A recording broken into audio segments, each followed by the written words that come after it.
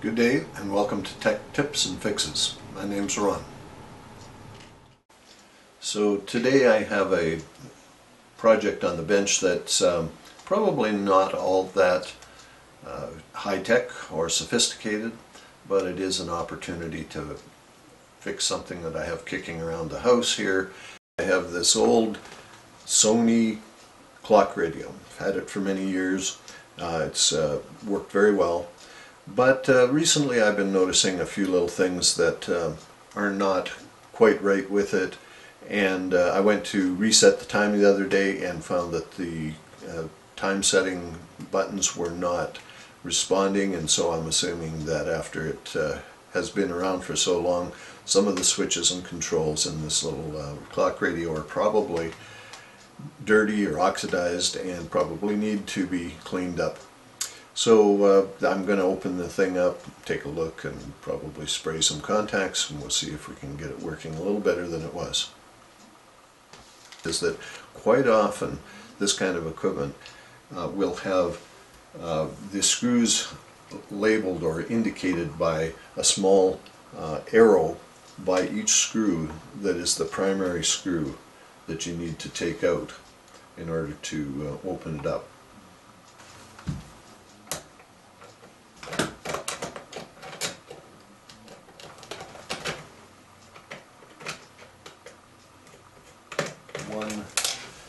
This one has 1, 2, 3, 4, 5 screws that have those arrows indicating that's what you have to open up to look at them. I also noticed that there's a little panel here that has a screw. It doesn't have an arrow, but it says pull down here, and I'm assuming that this is probably a backup battery or a battery to retain the memory of the clock, and I know that this hasn't been changed in probably 20 years. I've never really opened that up, but I'm assuming it's probably, this battery is probably dead.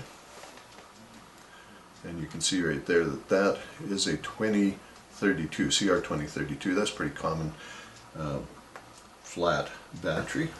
And I'm going to test it. I have a little battery tester here that this one's quite a nice little battery tester because it can test a lot of different kinds of batteries, including these flat ones.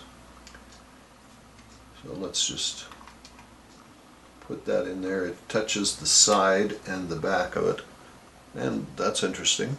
This battery looks like it is good. So why do we use battery testers anyways? Why not just use a multimeter and measure the voltage? If you know the voltage of the battery that it should be, you should be able to just measure it with a regular voltmeter. But that's not always the case. If your battery is fully charged, your meter is going to tell you the right voltage. If that battery is fully discharged, the meter will tell you that. But if it's partially discharged, you will not always know just using a multimeter, because a multimeter has a very high input impedance, and there'll be a surface voltage of that battery that will indicate that it appears to be good, whereas its capacity really isn't there. If you then use that battery and put it under load, the actual voltage will drop as soon as it's under load. This can be explained using internal resistance of the battery is another way to look at it. So a good battery tester, what it basically does is puts that battery under load. Not extreme load, but somewhat under load, so that when you start drawing current from the battery, the voltage will drop if it's not fully charged. And that can be explained by way of the internal resistance. As I said, a battery in practical terms is a perfect battery in series with an internal series resistance, and that resistance essentially, for all intents and purposes, goes up as the battery discharges. So the battery tester draws current, and some of the surface voltage of that perfect ideal battery inside will be dropped across the internal resistance, and the voltage you actually measure will be less than the nominal voltage of that battery. Okay, let's see if we can open this up and get to the internals where we might be able to clean up some of those switches.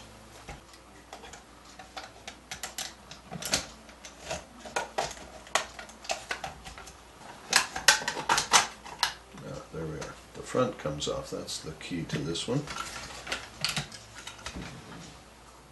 Board. As you can see, there's some significant dust bunnies in here.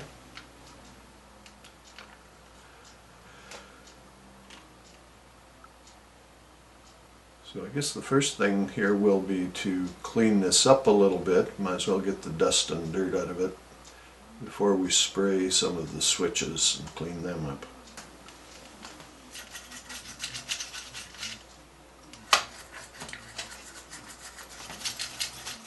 I'll just use this little brush to get some of the worst of this off. Sometimes it sticks a little bit, but I think I'm going to take it out to my garage and blow it out with my air compressor. Of course, you want to be careful about doing something like that with some equipment, because if you have too much pressure, like I wouldn't want to blow very hard on this speaker, because you could damage a speaker. Okay, so that's better. It's nice and clean in there.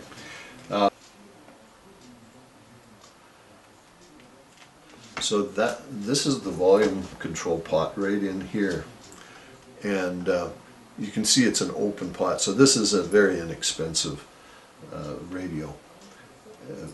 As you turn this knob here, you're actually turning the contact on a carbon disc in there, and being that it's wide open like this, it's going to oxidize a lot more quickly than some of the more modern pots that are enclosed. I'm going to get some spray here and spray that pot for sure, because that would be, I know the sound was getting a bit crackly on this. So I'm just going to spray that pot. This spray here is called Neutral Control Cleaner. It's an actual cleaning agent and a little bit of lubricant in it, so it's used for pots like this. Now and it does leave a bit of a residue in there, so I'm just working it just so that it will clean itself up. Hopefully this is going to be enough, and I may have to clean the residue off of there before I'm done. But we also have the band switch, which is right next to that there. So that switch is going to switch it between AM and FM band, and this is an open switch as well, so you can actually get in there with a spray and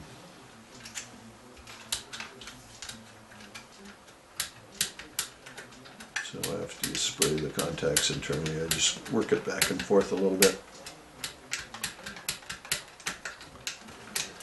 Now they have a little bit more modern switches here. These momentary switches are used all over, and they are pretty well sealed, so it's doubtful that you could get any cleaner inside the switches, so I'm just working them. This is an interesting one over here. This is a switch, but you can tell that you're not hearing any clicking and there's no sign of stops. And that switch is probably the one that's been given trouble, because it's connected to the this rotary control here that switches between a buzzer for the alarm, turning on the radio, or turning it off. And you can feel the détente in each of those steps, and that's being done internally. So that's the control there, the actual mechanism that is controlling that switch, and it's got little stops in 3 positions. So that's a little bit odd, the fact that this switch doesn't have any stops in it, and that may be causing the problem. Anyways, I'm going to try and get some cleaner in it. It's got some holes on the side at the top. Let's see if I can force a little bit of cleaner in there. I'll look at it.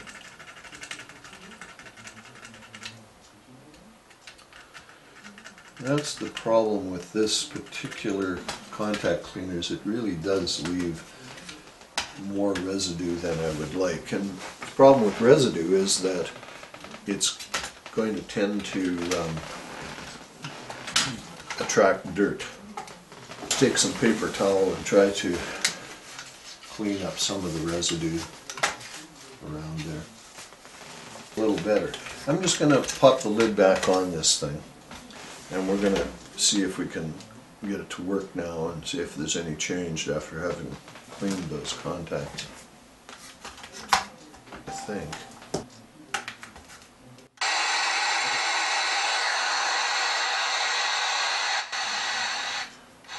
Okay, so we've got the radio working all of a sudden. It's not tuned, I'll tune it into a station.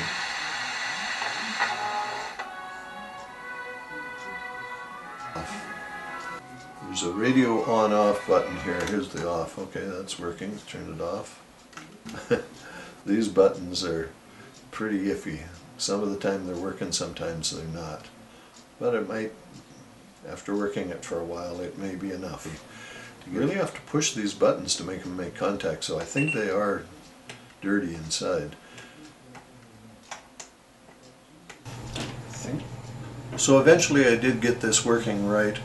I had to end up spraying those little switches and trying to get some of the spray inside there, and I must have been successful, because after working those for a while it started working pretty good. The radio works, you can turn it on and off. One thing I did have to do was to look up the instructions online.